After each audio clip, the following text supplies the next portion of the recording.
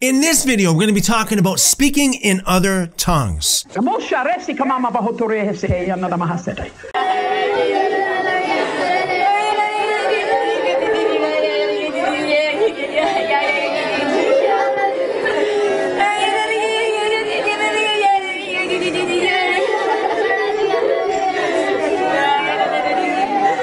I have 22 years of experience in Pentecostal and charismatic churches. I've seen a lot of stuff when it comes to speaking in other tongues. Now, first of all, let's define speaking in other tongues.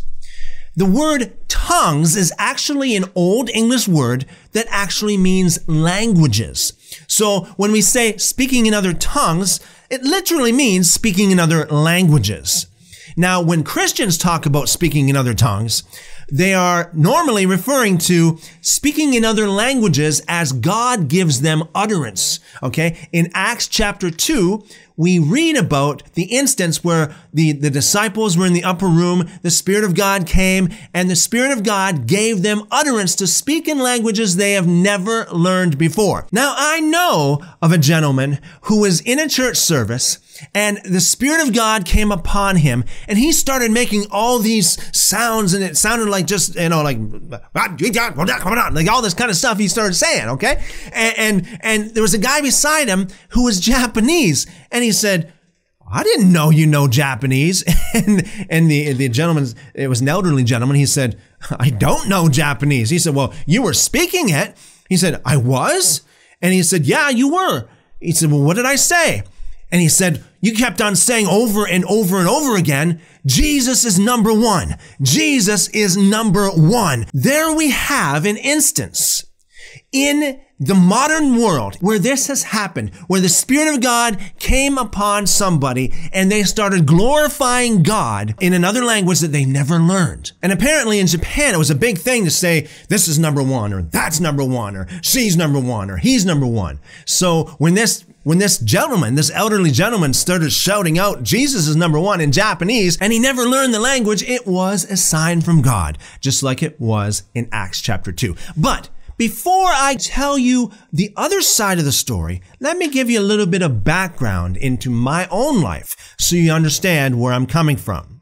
See, I grew up in a home that wasn't a church-going home, and I grew up with my grandmother for the most part. My grandmother was she was a Christian, but she never went to church.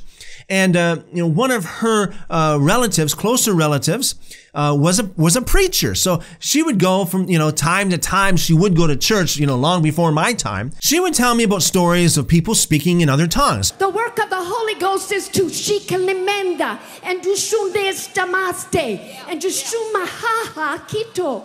So you can each day balabasito and each dorotalabakase. So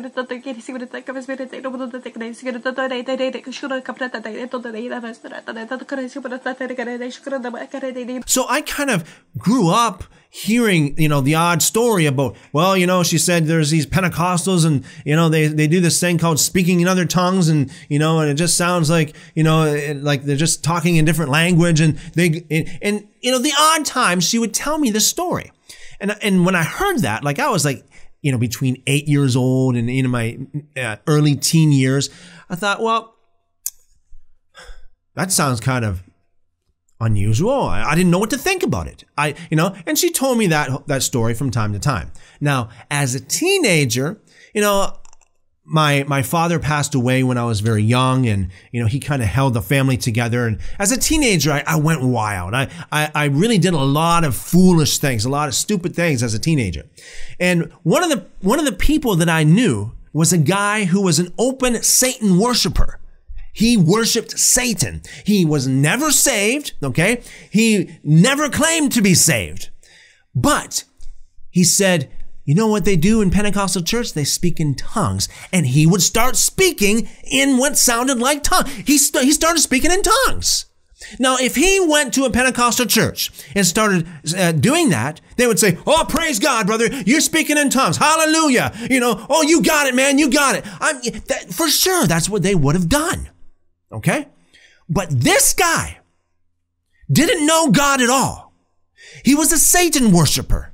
And if you notice, if you see videos of people who are, possessed by evil spirits, sometimes these evil spirits speak through these people in different languages. I anoint you in the name of the Father, and of the Son, and of the Holy Spirit. Look at me. Say, I break this curse. I break this. Say, I break this curse. I break this curse Of Jezebel. of Jezebel.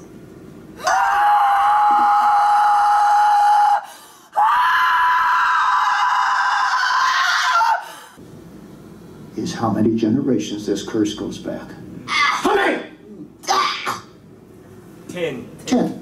What happened 10 generations ago? What happened? What started this curse? Hold her tight, guys.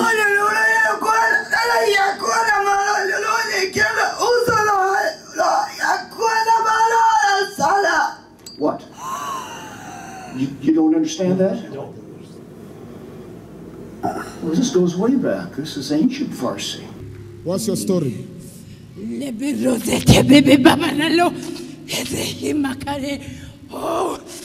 Oh, Jesus. Oh, Jesus. How long have you been there? Many years. Many years. Yeah. What have you done to her? She's a star. Yes. But so who are you to her? Father. The father. Yes. Some of you are wondering, but why is she speaking in tongues? Speaking in tongues, all these things you are hearing, yakapa kapa, it's not a sign that you are saved. You are possessed. There's a snake inside you, and this snake, this demon, always speak to you.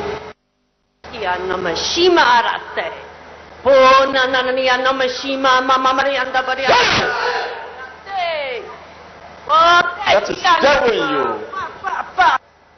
Name of Jesus Christ. The name of Jesus Christ. The name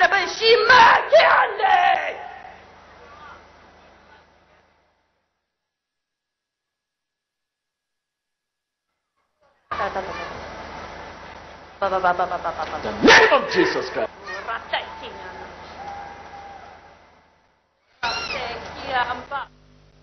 Name of Jesus Christ. Come on! Come on!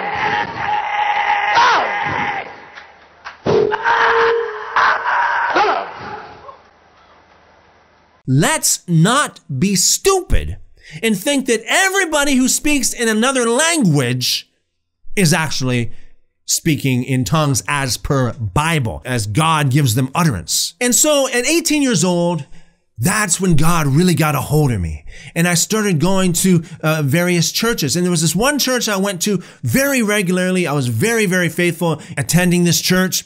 And this church was very strong on speaking in tongues. And they taught that everybody should be speaking in tongues. And basically, if you didn't speak in tongues, then you didn't have it. Okay? If you didn't speak in tongues, you didn't have it, okay? I mean, you're kind of like sub-spiritual, okay? You didn't attain that height of spirituality. And so what they would do is they would call people forward and they would say, who would like to receive they call it the baptism of the Holy Spirit. By the way, the baptism of the Holy Spirit can include speaking in tongues, but I'm telling you that it doesn't always have to be like that. In fact, most people that are baptized in the Spirit do not speak in tongues. It says very clearly in the scriptures that there are many parts of the body. One person can speak in tongues while another person can prophesy. And then another person, their gift could be helping people, helping the poor, helping the needy, all kinds of gifts that God can give people. Not everybody is a tongue. The whole body is not a tongue, okay? So in this church, they would call people forward. Who would like to speak in tongues? And they would lay hands on people. And some people, right away, they would start speaking, they start saying all this kind of stuff. And then other people, they wouldn't. And they would encourage them. They'd be really pushy. They would say, okay, just start with one syllable. Ba, ba, ba, ba, ba, ba. And then go to two syllables. Ba, ka, ba, ka, ba, ka. Then do three syllables. Ba, ka, la, ka, and then go home and practice. And they said, when you practice it, then you become more and more fluent. Now, that is not in the scriptures at all.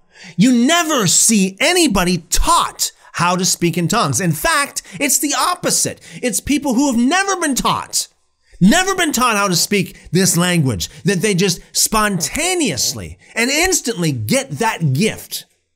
And if you've never prayed in tongues, if you follow my instructions, the anointing is here to do the rest. I can't do it for you, but I can tell you how to pray in supernatural languages. So you start speaking like little baby words and say them as fast as you humanly can when I begin to pray. And when the supernatural will become natural as you take a step, Peter, of faith. Raise your hands to the Holy God and begin to pray in a language you've never been instructed. If you don't move your tongue and speak, no one else will do it.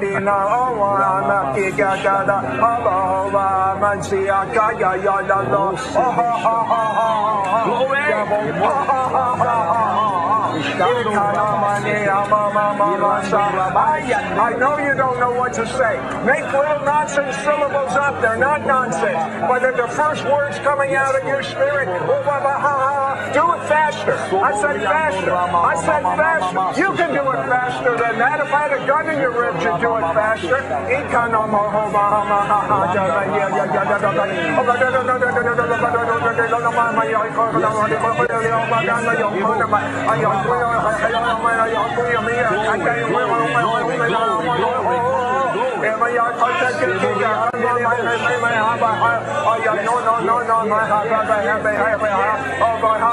So when you are taught how to speak in tongues, that is the first sign that it is fake. Unfortunately, there are a lot of Christians out there, and I wouldn't doubt it's 99.99% of all Christians who claim to have tongues. They're actually fake tongues. They have been taught how to babble. And what makes it even worse is that these people believe that it's real. They believe that they have the real deal. I keep my hands in the air and I got my eyes closed, and then I feel 6 hands all over my body, and the pastor was like right in front of me, and the 2 deacons each were beside me, and each of them had their chins, plural, on my shoulders, talking in my ear, talking about, receive the Holy Spirit, receive it, receive it, receive it. And the preacher was standing in front of me doing this on my forehead, but I wasn't about to fall because I had this stance going on. And then I just did what any person would do in a situation like that. I faked it. I legit remembered and mimicked everybody I've ever heard speak in tongues to create the sickest freestyle Holy Ghost mouth moving tongue speaking freestyle these deacons have ever heard in their life. I was like, the craziest part about this story is that the deacons and the pastor were like, he got it, and they were celebrating. They were like patting me on the back. I want to talk about and open up to you guys about the beginning of my walk and how I faked and speaking in tongues. The evidence of being filled with the Spirit or baptized in the Spirit is not speaking in tongues. Rather, the evidence of being filled, baptized in the Holy Spirit is a holy lifestyle. Don't forget William Seymour, one of the fathers of the Pentecostal Assembly of God movement. In the Azusa Street Revival, this is where it really started sprouting up and speaking in tongues, okay? This guy, the leader of that revival, the leader of the revival that initiated this whole movement of speaking in tongues in modern day, he said, if you backbite, if you gossip, if you speak evil, he said, I don't care how many tongues you speak in, you do not have the Holy Spirit. Think about that for a second. Here is the father of the Pentecostal tongue-speaking movement saying that if you do any of these things, if you use your tongue for something that's unholy, he said, I don't care how many tongues you speak in, you do not have the Spirit of God. So you have to be very, very careful. Don't let anybody push you, or don't push anybody else into receiving this gift. If it's God's will to give someone that gift, He will give it. It is a sovereign gift of God and not an acquired skill taught by men.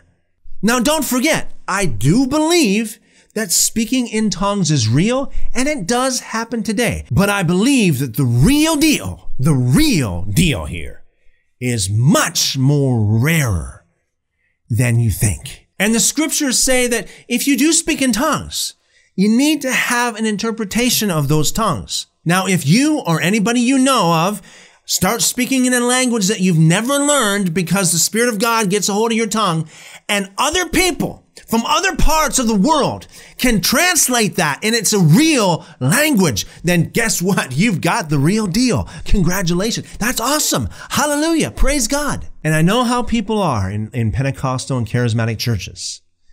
They claim that they get an interpretation by the Spirit too. So it's more like a prophecy than it is an interpretation. And I've seen this happen many, many times, where someone speaks up and speaks in tongues and someone starts interpreting it.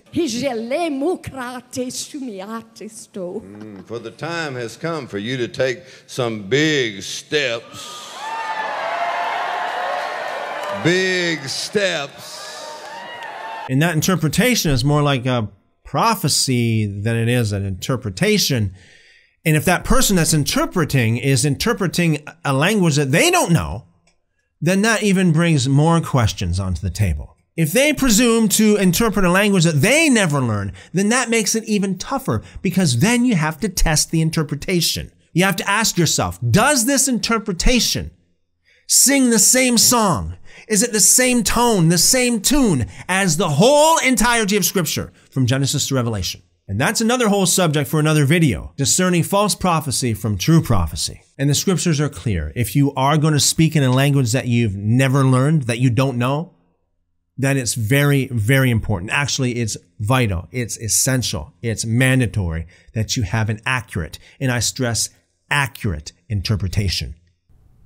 Here's something you probably never thought of. In Acts 2, verses 1 to 4, the apostles gathered in the upper room. When the Holy Spirit fell, the apostles spoke in tongues they never learned. In Acts 2, 5, it says there were people there from every nation. That means that, most likely, there were people there from which is now known as the British Isles. That means that one of the tongues that the apostles spoke in was an old form of English. Therefore, it is possible to speak in tongues in English. Don't think that just because they speak in English, they are not speaking in the Spirit.